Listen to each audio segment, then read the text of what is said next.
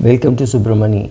Not a very great topic to talk about, but long-term care is something which all of us has to consider, all of us have to consider as to whether we will need it, how will we get it, how will we fund it, who will do it, right?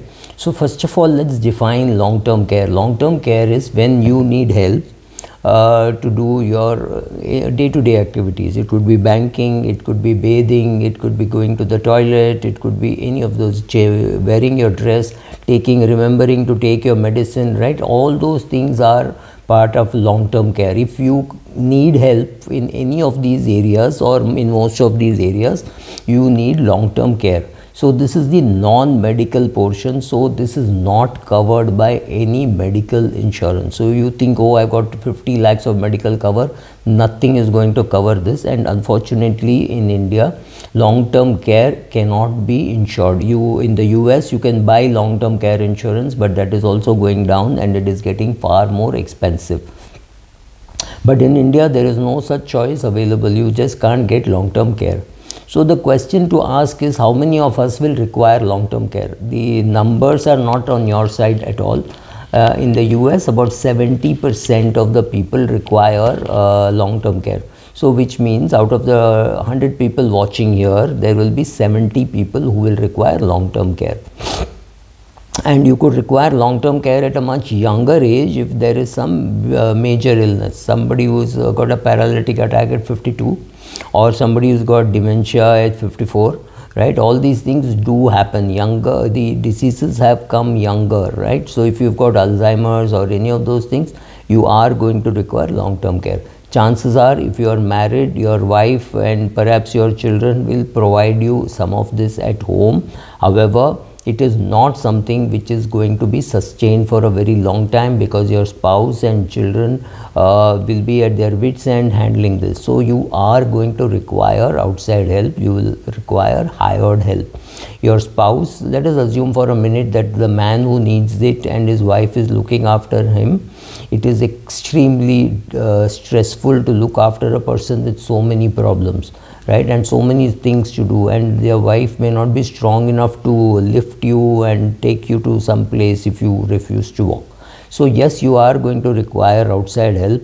Yes, the insurance is not available for this, and if you try to create this infrastructure inside your house, it's going to be far more difficult than living in a geriatric care center. We don't have enough of geriatric care centers. We don't even have enough of senior citizen homes. Geriatric care is far more sophisticated. It requires trained nurses, and the ratio of patients to staff in geriatric care is 1:3. So if you have to keep 100 patients in your geriatric care, you will need 300 staff. Why do you need so much? Because geriatric care means 24 hours you may have to be with one person. If not 24, at least 12, 13 hours you have to be with one person. Right from bathing, brushing their teeth, many of these things they will require, to going to the toilet. Many of these things you will have to provide. Also, it is not easy to just cook food in general and serve it, and people will come to the mess and eat it. That's not going to happen. So the caretaker appointed for person A will have to feed Mr. A, right? Then B will have a caretaker who will feed Mr. B. So food has to be cooked, food has to be put into each plate, right, created, and then you have to go and feed the person. This is all time consuming, so you require a lot of people. Having said that, you require a lot of people, and real estate being expensive in India, geriatric care cannot be cheap, right? So geriatric care will be expensive. Now suppose somebody offers you geriatric care at say 75,000 per month. Is it a good rate or a bad rate?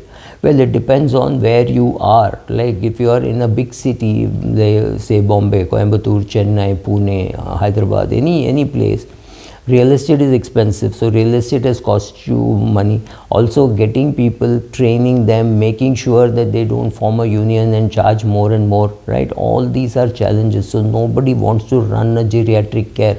So if you are in middle of Maharashtra and you want geriatric care, and assuming for a minute it is available only in say Kerala or available in some part of Pune, You have to make a choice whether you want to go to Kerala or whether you are happy making the choice in Pune, depending on price, depending on where you know people, right, based on all that.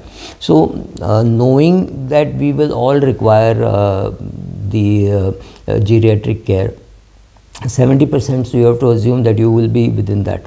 The alternative of dying early is also not something which people want to say, oh, I'd rather die now rather than wait and all wait to see all these things happen requiring geriatric care. But unfortunately or fortunately, nothing is within our hands, so we have to be at least prepared for it. So go, if you're 50 or above 50, go around shopping and see where is good geriatric care available, and promise yourself that you will go there at the age of 82 or 84 or something. At some stage you will just go there. You will not wait for some signal to go there. You will not wait to fall down in the bathroom, break a leg, lie unconscious there for 12 years and then decide I will go to a geriatric care place, right? So based on all this, you make your call. It's not going to be very easy. Estimate how much time it will take to recover. I do think that people who don't have children, etc., have a lot of money, should move into a geriatric care center before the people who have children move out, right? So I don't think any other way of addressing this is there. We don't have medical insurance, we don't have long-term care insurance.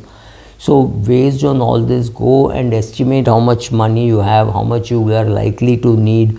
What happens if one person gets cancer or things like that? How much can the other person do? So therefore, hiring somebody to take care of the patient and the caregiver, right? All these are challenges that will happen, but make sure that you come out in flying colors. Thank you.